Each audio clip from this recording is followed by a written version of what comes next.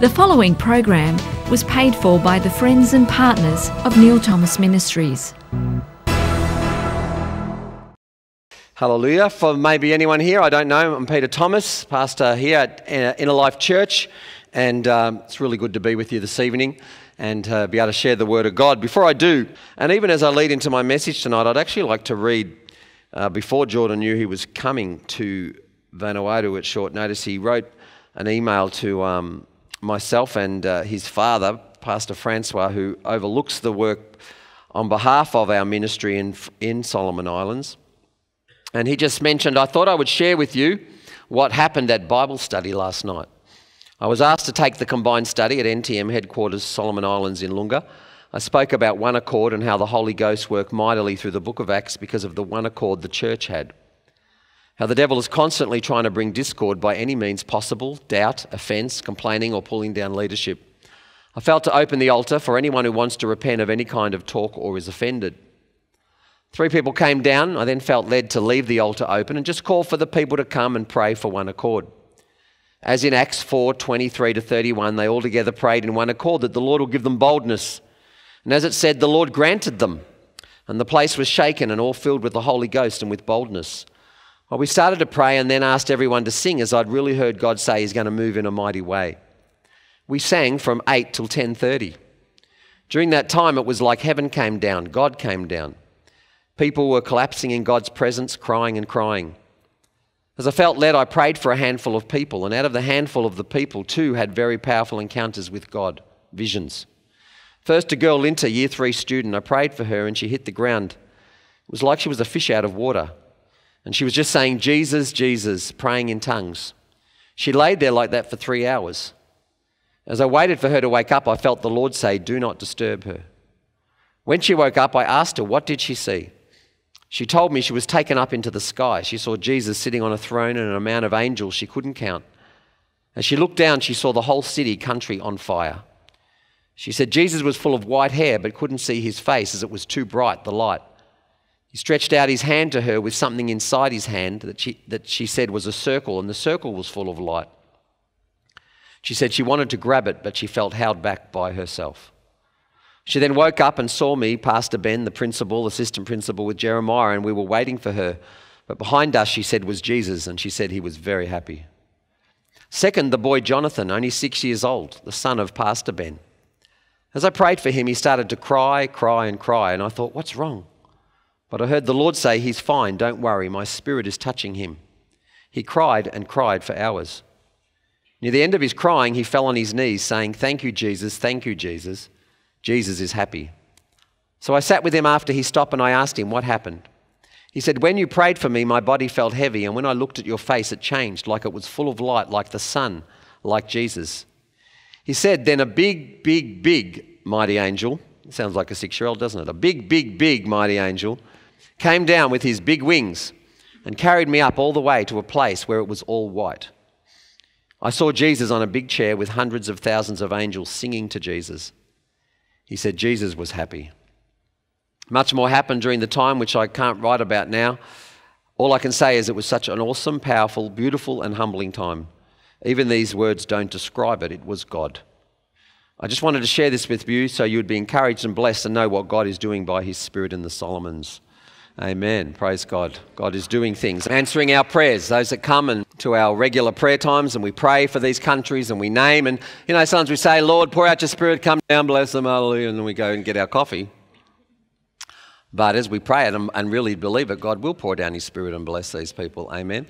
And of course they are praying there, and really a bit of our retreat, I guess, Jordan took there and said, let's believe for this. And Solomon's has been tough spiritually, and so to see these sort of things happening, there's been mighty healings and things taking place. People are coming because the Lord's moving through the hands of His servants, and Jordan's experiencing that. Tim and Marvin had stories for me for people that they'd prayed for and healings and mighty things that they're seeing done at the hand of the Lord out in the bush, particularly when they go out to the islands, out to the villages, and they see God work and meet needs that can't be met there. There is no doctor, there's no surgeon, there's nobody there to really address the physical issue these people have.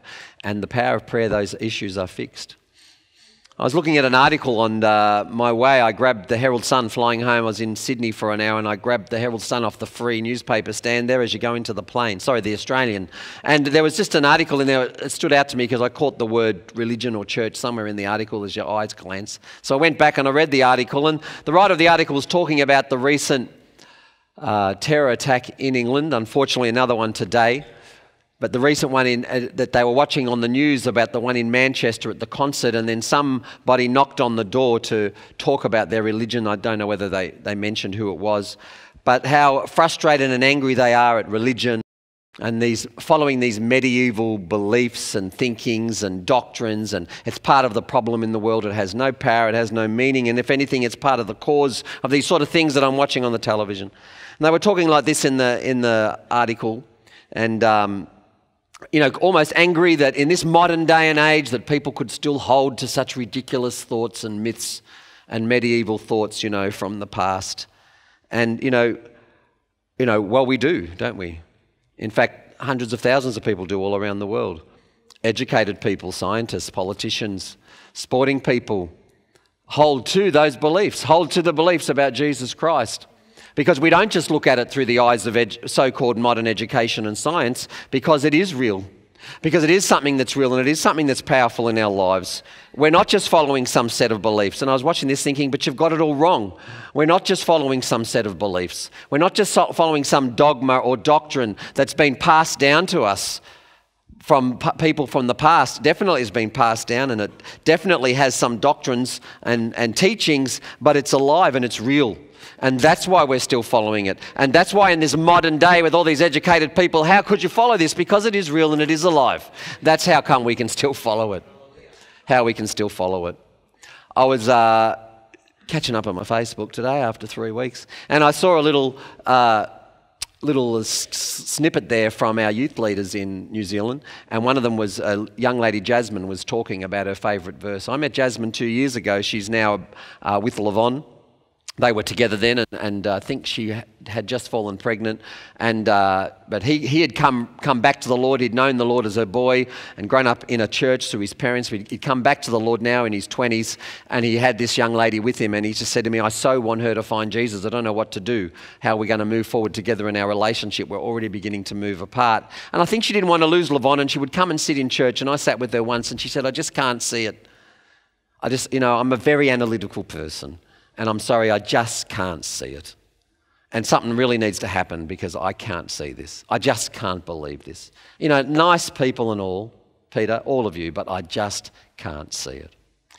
And here we are 2 years later, and they've had a child, and they're about to formally get married, and she goes to the youth with him, and she's on the Facebook sharing her favourite verse from the scripture and about how God loves you and how real he is and how wonderful he is. And you know what? Levon got Jasmine just to come and be around this life. She was someone who thought like that article I read from a distance, but when she came and spent time in the life, of course she could see it. She could see, and she realised and she experienced that these people are with something very real. And when she saw prayer works, and when she saw lives changed, and when she saw people, she sat and watched people come with some real issues, and she saw their lives change, she saw their face change. She started to think, my goodness, there is actually power in this thing. Stopped trying to analyse it and understand it all, but rather just accept it, as the truth and as something that's real and that's touching people's lives. And, here she is now helping young people and speaking to young people and finding scriptures and saying, boy, this has been my experience. This actual scripture has been my experience. Because, Jesus is real, Because it's a personal relationship that we're talking about. It's not just a mantra that we repeat or a view of the world or teachings and doctrines that we've learned, but a personal relationship with God.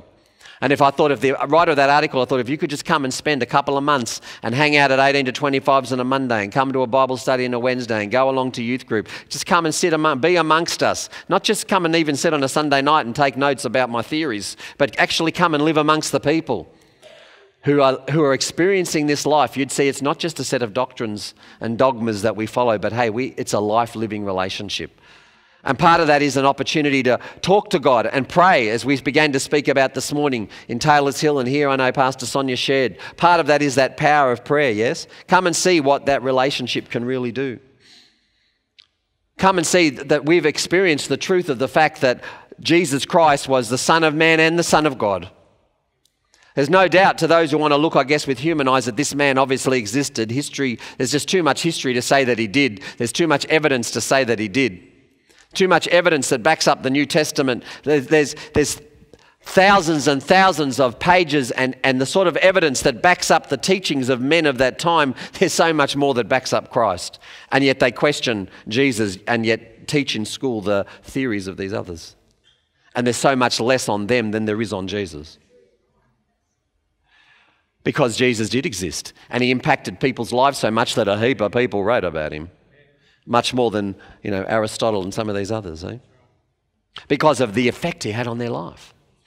And, that's the biggest selling book about him because of the effect he had on people's lives, because it is real. Yeah, there's a lot of people out there just talking it and it's not real. There's a lot of religion that's come out of it, but it is real if you want to truly lay hold of it and you want to receive it in your heart. That Jesus, both Son of God and Son of Man, he came and took our place. And I've been reminded, I guess, on this trip as I've travelled that God became man so that he could fix up our man problems, our human problems. We had a human issue. We had this separation from this power of God in our life.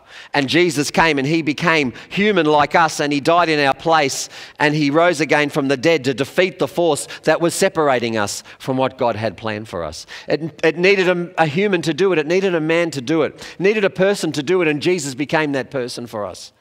God became a person so he could fix up that issue, yes? Resolve the issue that makes us at times, we feel bound or we feel lost or we feel frustrated. So much of life, so much of the movies, so much is all about people trying to get the answer to life and find the meaning to life and feel like their life is worth something, and address all those people in your life that are robbing you from feeling happy and feeling good about yourself and feeling like you've made it. You know what? That's the frustration of not being connected to the Father. That's just the frustration of not knowing God, your Creator. And they offer all these other ways of fixing that up and getting that power back and getting that sense of worth back and getting that sense of purpose back in your life. But the only place to truly find it is in God. And the more we seem to throw God away, the worse things get. And they talk about evil and they talk about terrorism and they talk about how bad it's getting. And we say that Jesus is the answer, and they say we don't want that answer, and things just keep getting worse. The answer is Jesus. He is the answer to the terror, the personal terror you might have about your own future, the personal terror you might have about something you fear in your own life, your own terror about the physical things, your own terror about your health, your own terror about your future, and the terror for society. The answer is Jesus. The things that we fear, the things that we worry about, the sense of I'm disjointed and I'm not happy and this other person. You know what? Nobody's robbing you from your happiness. It's only going to come from the Father. It's only going to come from your connection with him. And some of us have even said we believe in him and we follow him, but we still feel like, other people are robbing me from my joy. I'm telling you, nobody can. It comes from God. Don't give them that power. Don't give the devil that power. Don't make yourself a victim of what others have done or the past or how my situation is. It doesn't need to be. Because we learned this morning about the power of prayer. The power of prayer is it's your connection to the Almighty God, the Creator, your dad, your Father. It's your connection to what is going to fulfill you. It is your connection to what will give you peace. And it's your connection about the power that can even do something about your circumstances. And change those circumstances, yes? And actually make a difference. Jesus is the one who fixed it all up on the cross. If you're here tonight and you've never accepted that and laid hold of that for yourself, you saw tonight we baptized 2 people. We put them in the water. Why in the water? Because the Bible tells us that's the act, the practice. God said, if you will baptize into me, it's like you're joining my Son in his death and in his resurrection. Man's turned around and made it into church. We don't baptize people into religion. Baptism doesn't join you to a religion. Baptism is nothing to do with your culture or where you come from. Baptism's joining into Jesus. And putting your life into him and rising again from the dead with him. It's sharing with him in his death and resurrection. And if you've not been baptized and you're listening to me tonight, you really need to get baptized for everything that I say after this to become a reality for you. From here on in, you're going to be hearing stuff and it's only going to be real if you get baptized into Jesus. Once you are, you have then the right to access all that he did for us, yes? Jesus made this doorway for us to have a relationship with God and for God to become our Father. Jesus made that doorway for us, yes? We read about it this morning, I believe here, or we certainly did in Taylor's Hill from Matthew chapter 6. I'd like to have a look there if you've got your scriptures. Because you know what? God wants to be your Father. God wants to be a father to you. We've all got a father issue. We've all need to make connection with our dad, and when connection with your dad is where you're going to find that fulfillment and that wholeness. And the only true dad that can do that for you is your heavenly Father. Your human father and mother were only ever here to be a vessel through which your life would be born, your physical body would be born, but the life inside you would come from your Father in heaven. His image was to be put inside of you, and that came from him. And that was to come from him. We lost that when man said, I'm going to do it my way. I'm going to listen to the serpent. I'm going to listen to the devil. I'm going to follow his ways. But God wants to be your Father. And we read in Matthew 6, 9 and 10, when Jesus was teaching us how to pray, he said, pray, our Father in heaven, hallowed be your name, your kingdom come, your will be done on earth as it is in heaven. He told us to start the prayer with recognizing God as your Father. Hi, God, you're my dad. Hi, God, you're my dad. When you go to pray, he says, start off by acknowledging. When you go into that place to pray and speak to God, start off by acknowledging that he's your dad. And then the second thing is to commit to is to represent him as holy. Hallowed be your name. To hallow something is to treat it as holy, respect it as holy. It's not just declaring it, holy is your name. It didn't say holy is your name, but to be hallowed, to be treated as holy, to be represented as holy. God, you're my dad and I'm going to represent the family holy. You deserve for me to walk holy. How can you go any further if you don't understand holiness? That's why it's so important that somebody knows that they're holy and understands that Christ has made them holy and that they have, because of that, have the right to know their holy dad and be a holy person, which simply means God-like. You've now been born like God, and you can represent God, and you can be like God and represent his name holy in your life. God, you're my dad, and I hallow your name. I treat your name as holy. I represent your name as holy. Your name deserves to be treated and represented as holy. Your kingdom come and your will be done. You know, that's what our prayer should be. That's what we now have the authority to do, to bring God's kingdom down and to see God's will carried out on earth as it is in heaven. Your kingdom come. Verse 6, this is how he told us to pray when we go into the secret place. He said, when you pray, go into your room, and when you've shut your door, pray to your Father who's in the secret place, and your Father who sees in secret will reward you openly. You know what, tonight I want to remind you from our messages this morning that there's a secret place, and God the Father is waiting there for you. He's actually waiting there for you in that place. The omnipresent God who is everywhere, he's also in this place, and it's a room for you and him, and he waits there for you. He waits there for you. And if that is a real and a living experience for you, you know what anyone else says or does really won't matter to you. Of course, it'll be a trial to you, and it'll be something you have to deal with in life, and it'll buffer you around. But your joy won't be based on what others do or don't do. You won't give them that power. You won't have to, because it's with your Father in heaven. You know, we feel out of sorts. We feel like things aren't what they should be. They could be better, and we blame others for it. You know, we're so often looking for love. That's, to be valued. We're looking for power. We're looking for fame. We're looking for something. We're looking for attention. We feel like I'm not appreciated. Hey, you're not in the secret place, obviously. You don't know God, because you don't feel like that when you know him. When you know the Father, you won't feel that way. You won't feel that way. You know, when someone close to you sort of says, you know what, no one appreciates me, you kind of feel like, well, I do.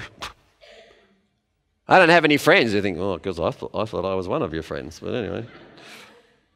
It's a bit like that, I think, when we say to God, nobody loves me. He thinks, well, I do, and I'm the almighty God that created everybody else you're trying to get love from. What's your problem? Come on.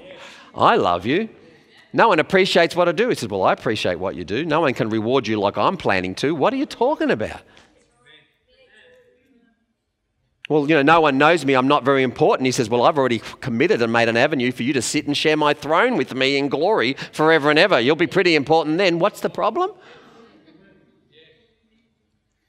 But of course, if we're in the world and looking for all this from the world, we're going to feel frustrated because it actually can't give it to us.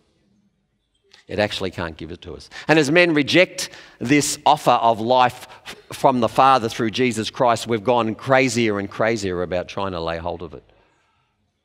And in the end, there's this tiny few that seem to say they're in a place where they're happy, and they're a tiny part of society.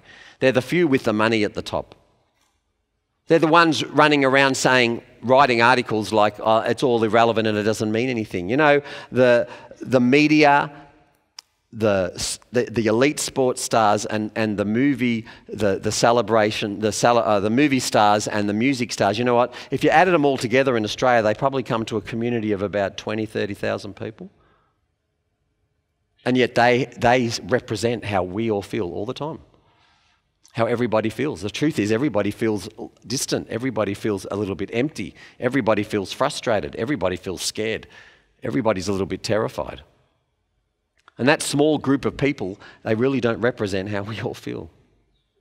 And you know what? They're feeling okay because right now they've got the fame, they've got the power, they've got the attention, they've got the success, and they make up something like, 3% of us. But most people don't have that. Most people are saying, I'm frustrated, I'm unhappy, what's my life about, where am I going? I want to get where all of them are. And of course, when you get up there, you find out half of them are on drugs and really unhappy. And they seem to die young, and it's not really as good as they all say it is. They've convinced themselves that that's where the power is, where the joy is. But you know what? It's not. It's in God. And we're not following, like I said, some set of doctrines or some myths or some fables from the past or some dogma that's been passed down, but rather we are living a life that's alive. And I want to tell you tonight that, as we're talking about prayer this month, we're talking about prayer because prayer is powerful. Prayer can be real in your life. Prayer can change things. Prayer will move. If you'll take the time to find out how that happens. One scripture actually says you don't have because you pray amiss. You pray wrong. So if you want to tell me, well, I do a lot of praying and it hasn't happened, I'll say, well, you're praying wrong. You want to take time to learn how to pray right? This morning I was invited in Taylor's Hill to interpret the tongues, and we were just singing songs about, Jesus relieving us and helping us, and it really struck me again that word, and I really felt the Holy Spirit say, Jesus said, come unto me, or ye who are heavy laden, or you who are burdened, and I will give you rest. Take my yoke upon you and learn from me.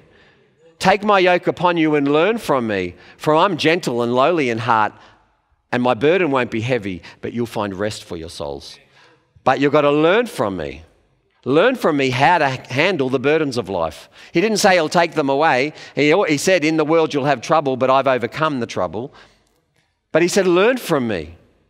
But and how are we going to learn from him? He says, well, go into the secret place and talk to the Father.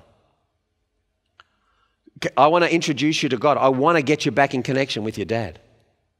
I want to introduce you to your dad. That's a powerful thing even on a human level. And I have been privileged many times to help people make connection back with their dad, and I see the good thing it does for them. Even sometimes just meeting their dad, it can just resolve something when they've never met their father or got to know their father. In the human, it settles something. Well, imagine what it can do for the inner man, the spirit man, when he's now made in contact with his Father in heaven. And what does Jesus say here?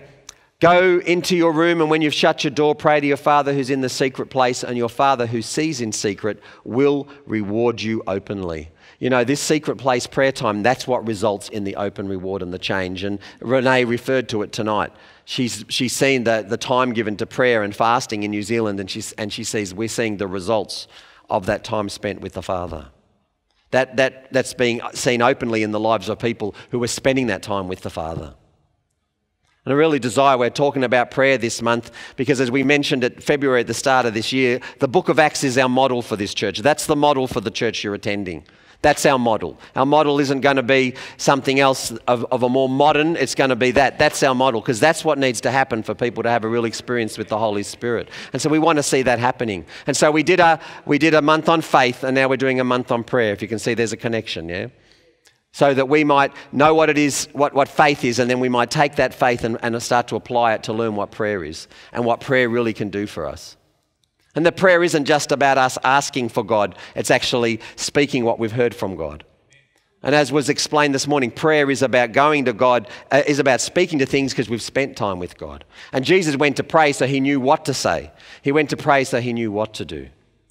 How to bring God's kingdom to earth. What to do, how to address, what to do with the issues. And I've heard it out of my mouth, I mentioned it this morning, and I've never liked it when I hear myself say or others say, well, I don't really know what's going on, but God knows, he'll do what he wants to do. No. He doesn't keep secrets from us. There is an end, there is a reason. We can find out, we can get into the secret place, we can speak to him. He wants to bring his kingdom to earth. Jesus said, I only do and say what the Father tells me to do and say. Jesus said, I don't even speak my own opinion, I only speak what he says, and the things you see me do, I saw the Father do before I did them. Brothers and sisters, we need to get into the secret place. Friend, this relationship with Jesus, this baptism that you saw tonight with Vicky and Mark, is a baptism into the life of Christ. And as I prayed for them and the Holy Spirit said, he wants to show them things. He's going to speak to them. He wants to reveal things to them. He wants to open their mind. He wants a personal relationship with them. Yes, they need people to get around them and help them and teach them. The Bible says that when we're first baptized, we're like babies. We need help. But as much as I love my granddaughters little, if they stopped growing and they didn't grow up and their intelligence didn't increase, we'd all be worried. We say often, we wish they didn't grow up. But if they didn't grow up, we'd all be at the doctors panicking, wouldn't we? We want them to grow up. And if I live long enough, I don't want to come to my son-in-law's house and find my 35-year-old granddaughter living there looking like she's 3 and sitting on her daddy's lap. I want her grown up and giving me great-grandchildren if I'm still around by then. Let's get some scores on the board here and call ourselves great-grandpa. Because we want them to grow up and move on, move out. We want them to come into their own life, yes? And that's what this is. God wants a personal relationship with you where he's speaking to you and he's showing you what it means for his kingdom to come in your life. And you're going out and you're speaking it because you know it, not wondering what it is. Not afraid, not scared, not blaming everybody else for the kingdom not coming in. He's saying, no, you speak the kingdom in.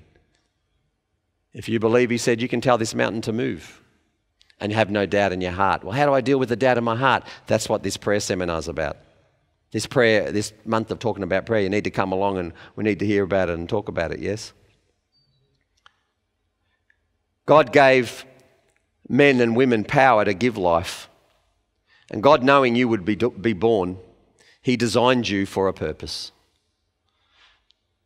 Knowing you would be born, he designed you for a purpose. And you know what that purpose is? His kingdom. That purpose can only be found in him. That purpose requires a secret place relationship. My friend, you need to have a secret place relationship. If you are baptized and born again, you need to have that secret place relationship. It's not something you need to say, I need to pray a bit more. Yeah, I know I need to pray more. You know what? It's vital. It has to happen. If you're not talking to him much, you're like the guy that said, yeah, I know I need to pay my wife a bit more attention. I've seen this. I've heard this. I know I need to spend a bit of time with my husband. And when they find their partner's gone, they're absolutely freaking out that they've now lost the marriage. But, the thing they kept saying they needed to fix, they didn't fix, they lost it. Can't be saying, I know I need to spend more time with God and I'll get around to that. You need to do something about it ASAP. You need to do something about it now. You need to do something about it tonight. Because there's challenges coming. So when those challenges come, you're not in a panic because you know how to hear from God about what to do. You've gone to Jesus and you know how to carry this burden. You've learnt from him what to do in this situation. Come unto me, he said, if you're finding things heavy. Come unto me. I'll yoke to you. I'll join myself to you and I will teach you how to pull this load that you've got.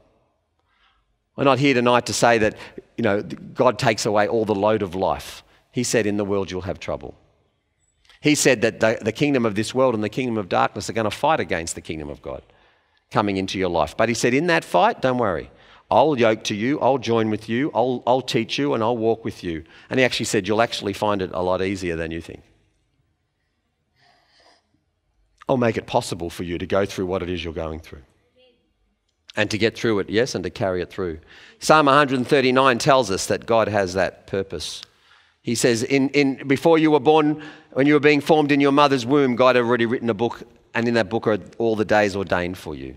God has a purpose for your life, friend, and it's a purpose towards his kingdom. When people don't want to know about that, they just want to go and do what they want to do, that's when they're going to be frustrated and annoyed and feel like there's all this and I'm not happy and why are these things in my way and why isn't, because you're about what you want to be about. But if you'll get into that secret place, you'll get to know your Father and you'll get about what he made you to be about. Jesus said your joy will be full and you'll be full of peace. That's what being a Christian is, if you're here tonight. Being a Christian is getting in contact with God. Getting into that relationship with the Father and having a personal talk with him and hearing from him and hearing his voice. While I was away, there was 2 scriptures that really stood out to me when I was teaching. One was, I was listening, and one was our vice principal, or first of all, President Seth, Tadamat Seth, shared at a retreat. And I'd like to read from Revelation chapter 5, verse 10. And he was reading this passage about Jesus' appearance in heaven. And Jesus appears in heaven as a lamb freshly slain. Jesus appears as that sacrifice that he is, that Vicky and Mark joined themselves to tonight. He appears alive, but as if he's just died. He's a living sacrifice. A living sacrifice. And I read from chapter 5, verse 8, it says, "Now when he," that's the Lamb, "had taken the scroll, the 4 living creatures and the 24 elders fell down before the Lamb, each having a harp and a golden bowls full of incense, which are the prayers of the saints." So I'm reading the Apostle of John's vision, yes, for those that maybe don't know this. And he says, "And they sang a new song with these prayers of the saints. You are worthy to take the scroll and to open its seals, for you were slain. You've redeemed us to God by your blood out of every tribe and tongue and people and nation. And you've made us kings and priests to our God, and we shall reign on the earth." Do you see that last verse 10? That's about you and me. You have made us kings and priests to our God, and we shall reign on the earth. You've made us priests and kings. Jesus had died and he rose again from the dead to put you back as king. To put you back as a priest. Priest, one who hears from God. One who doesn't have to run to a priest because he's a priest. Because he hears from God. He goes into the secret place and he talks with God. He speaks with God. Friend, how's that going? How does your heart feel even when you hear that? You feel like, oh, more pressure to be more spiritual.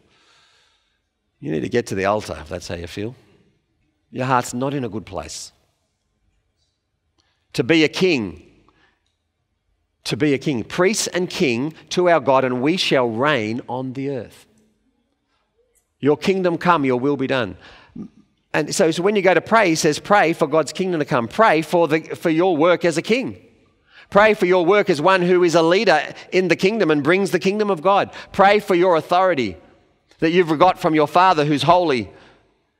And for that authority to bring the kingdom of God to earth, to bring God's will to earth. Because, hey, you are a priest. Jesus is declared the King of Kings and the Lord of Lords, and I often thought of that being, he's the king of, the king of Sweden. I think they got a king.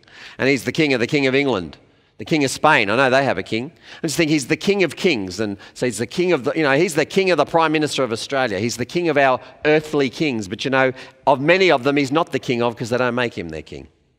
They do not submit to him. Who's the king he's king of? He's king of us. When it says he's the King of Kings, maybe you're the king he's king of. You are a king in the kingdom of God. Yes, you're under the King of Kings, but you too are a king because you've been given that authority we heard this morning. You've been given the authority. Again, is that like, oh, Pastor Peter, just leave me alone. I just want to go to the footy. Just leave me alone. I just want to have a baby. I just want to find a husband. Can you just get off my back? King of Kings. No, it isn't supposed to be a burden to you. That's why Jesus said, if all this is a burden, come to me and learn from me. It won't be a burden to you. It's not supposed to be a burden. Christian, if it feels like a burden, then tonight come to Jesus. If getting to prayer is a burden for you, come to Jesus. If praying is a burden, come to Jesus. If you said to me, being with my wife's a burden, I say, get to the marriage seminar. If being with your wife is a pleasure to you, that's good. Now, I don't mean when she's annoyed at you, or, I'm not saying every moment, not when she's really annoyed at you. I know that maybe not, or I mean when he's smelly and he needs a shower. But if being with your partner is annoying to you, a burden to you, that relationship's not in a good way. Just as if, going to work is a total burden to you, we need to look about where you're working or what's going on. Hey? If something is a big burden, well, if prayer is a burden to you, you don't obviously know what prayer is. Because it's not a burden, it's life. It's access to the throne room of God. It's time with the one who will make you feel like you're worth something. It's time with the one who can do the best for you. It's the time with the one who can show you your future. It's the time with the one who can tell you what to do when you're in trouble. It's the time with the one who can show you the kingdom so you can go out and bring it. It's something real important to you. It's something you're hanging to do. And you want to find time to do. It's not something that's going to be like, oh, they talked about prayer again, so I guess I better pick that up again in my life. I say that because I've grown up in the church and there were those times. Those times when the youth leader said, who prayed this week? And everyone put their hand up. You thought, you're all lying, now I have to put my hand up too. So we all put our hand up in year 8. Not one of us had really, but we all thought we put our hand up because I said grace. I remember saying grace at one point. Because we didn't understand the power of that.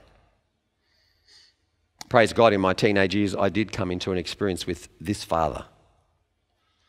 Because he's longing to have this relationship with you that you might understand the King that he's made you and the priest that he has made you. And the one other scripture that really stood out to me, in Luke 22, and this one I had never seen before, and this was the vice principal of our college in Vila, great young man, Kashena, his name is. He's married Joanna Lovis, those who know Joanna. I've got my eyes on them, future leaders. And Luke 22, verse 29 to 30, and Kashena was giving the communion talk at our retreat, and he was sharing, and he read from this passage, and I guess it had jumped out at him as he prepared because we'd been doing the retreat on the kingdom of God. And so I'll read from verse 19 to the context is Jesus is introducing the communion and its power. He took bread, he gave thanks, and he broke it, and he gave it to them, saying, this is my body, which is given for you. Do this in remembrance of me. Likewise, he also took the cup after supper, saying, this cup is the new covenant in my blood, which is shed for you. But behold, the hand of my betrayer is with me on the table, and truly the Son of Man goes as it has been determined, but woe to that man by whom he is betrayed. Then they began to question among themselves which one of them it was who would do this thing. And also a dispute rose among them as to which of them should be considered the greatest. It was obviously a relaxed dinner time, yeah? It wasn't quite as formal as our little communions we have down here, was it? And he said, the kings of the Gentiles exercise lordship over them, and those who exercise authority over them are called benefactors. They're the ones who benefit because they're the lords and they get all the benefits of being the leader. But not so among you. On the contrary, he who is greatest among you, let him be as the younger, and he who governs as he who serves. For who is greater, he who sits at the table or he who serves? Is it not he who sits on the table? Yet I am among you as the one who serves. But you are those who've continued with me in my trials. And have a look at this. And I bestow upon you a kingdom, just as my Father bestowed one upon me, that you may eat and drink at my table in my kingdom and sit on thrones judging the 12 tribes of Israel. Wow. He bestowed on these that believed in him and shared in this communion with him a kingdom. Well, that's made me look at communion a little different. I come to take the communion to reaffirm again that I've been given a kingdom. Friend, you've been given a kingdom. You're a king. We read it in Revelation 5. You're a king to reign upon the earth, and you've been given a kingdom. Your own life to begin with. It might be your family. It might be some responsibility in ministry. It might be your job is your kingdom. Your business is a kingdom. What kingdom do you have in your hand that you should rule and bring the kingdom of God into? And you're sort of blaming everybody else and waiting for God. And God's saying, I've given you a kingdom and I've given you the authority. As Pastor Sonia would have shared this morning, you've got this authority. Prayer is the authority. Prayer is our ability to make connection with the King of Kings and the kingdom of heaven and bring it to earth, to the kingdom for which we have been given. You have been given a kingdom. You have a kingdom, every one of us. Every man was made to rule upon the earth. Adam was told, I put you down here in my image, holy like me. Now go and have dominion, have domain, dominion over the domain. Kings have doms, they're called domains. Go and have dominion over the domain that I give you, and keep making babies and start spreading these little kingdoms everywhere till you fill the whole earth. Take the earth back for me.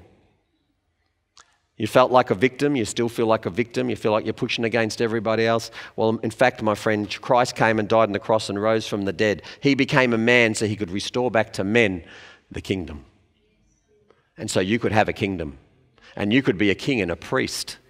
A king who was also a priest. A king who doesn't have to go to the priest to get advice like they did in the Old Testament, but a king who can go into the Holy of Holies, talk to the Father, see what's supposed to be, and go out and say, this is what's going on. A king that can see what's going on. Jesus walked into a house where there was a dead girl and he said, she's not dead, she's asleep.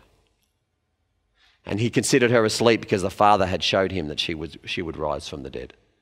He didn't go and raise her up because he just thought, I've got the power and I want to do it. He did it because he heard it from the Father in the secret place.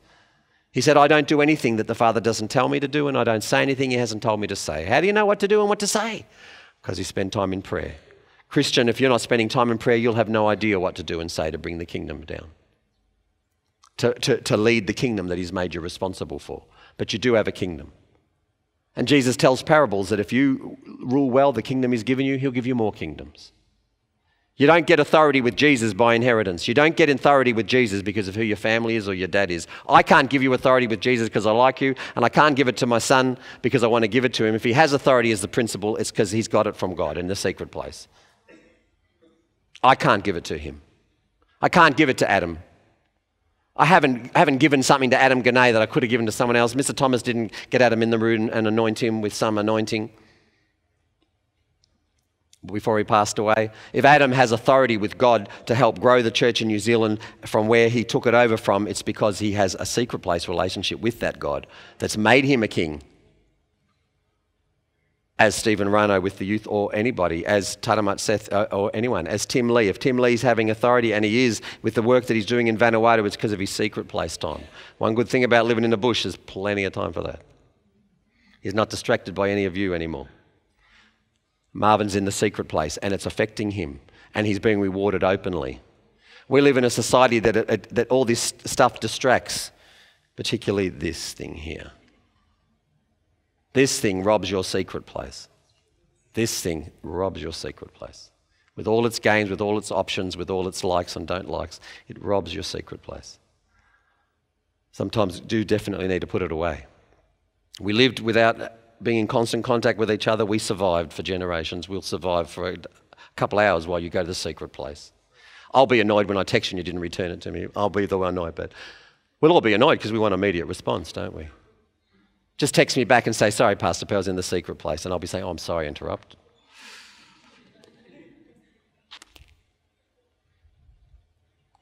Because that's waiting for you and me. I'm going to ask the band to come and play.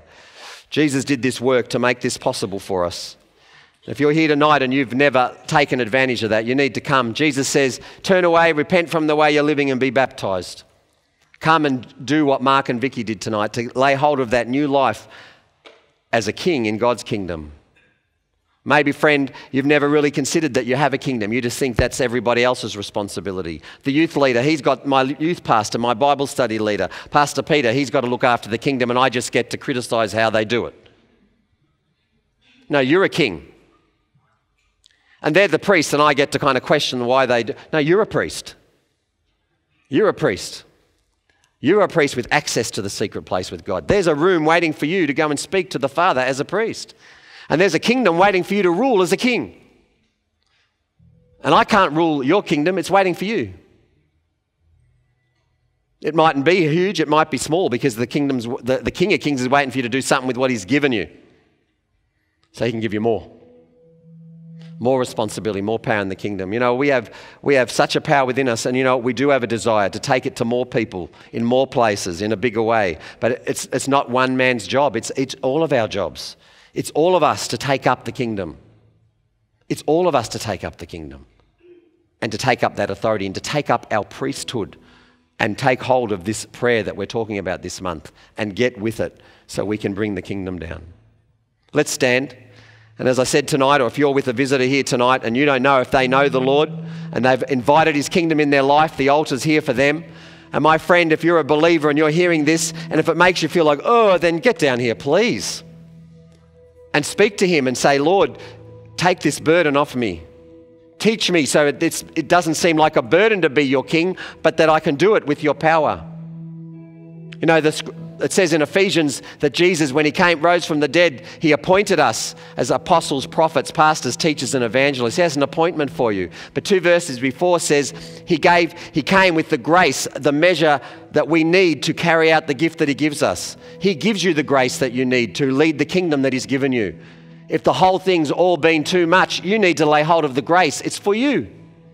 He'll give you the grace to be the king that he wants you to be and lead the kingdom that he gives you. It's all win, huh?